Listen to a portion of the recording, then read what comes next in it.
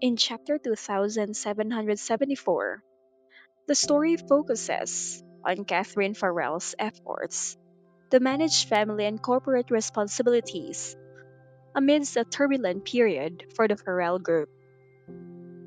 The chapter begins with Catherine leaving a meeting with Hayden Queen, having failed to secure a business partnership for the Farrell Group.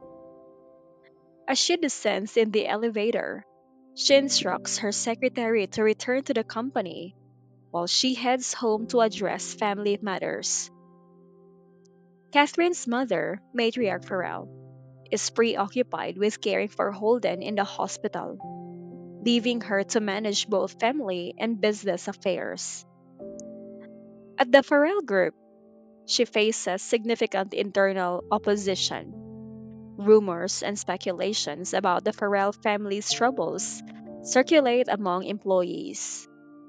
Despite her familial ties and efforts, she has historically been viewed as incapable of leading the company. However, recent events have forced her into a more assertive role.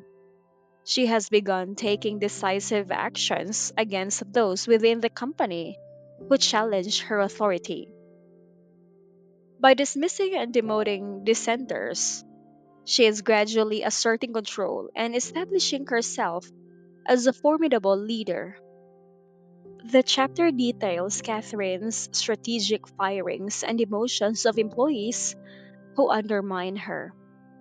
She not only removes these individuals from the Farrell Group, but also ensures they are blacklisted in the industry, preventing them from finding comparable employment elsewhere.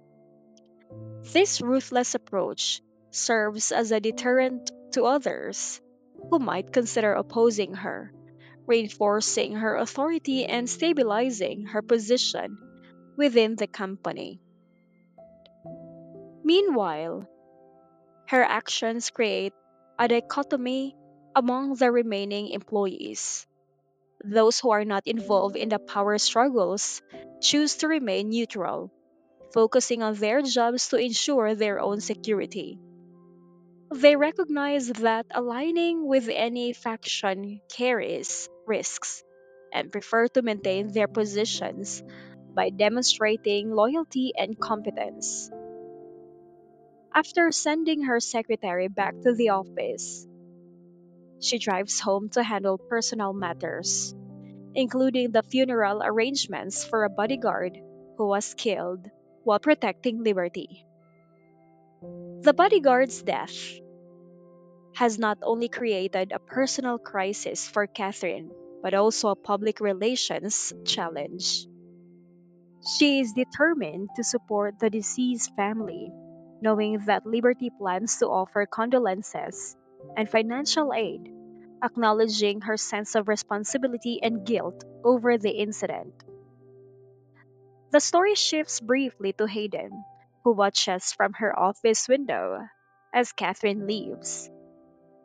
Hayden is depicted as needing a moment of rest, reflecting on the corporate environment and the seasonal changes outside. The tranquility of the scene contrasts with the tension of the business world, providing a momentary respite for her.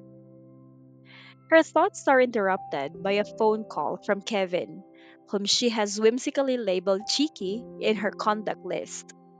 This light-hearted detail adds a humanizing touch to her character, realizing a softer side amidst her corporate demeanor. The chapter ends with Hayden considering changing Kevin's contact name, hinting at a more personal connection developing between them.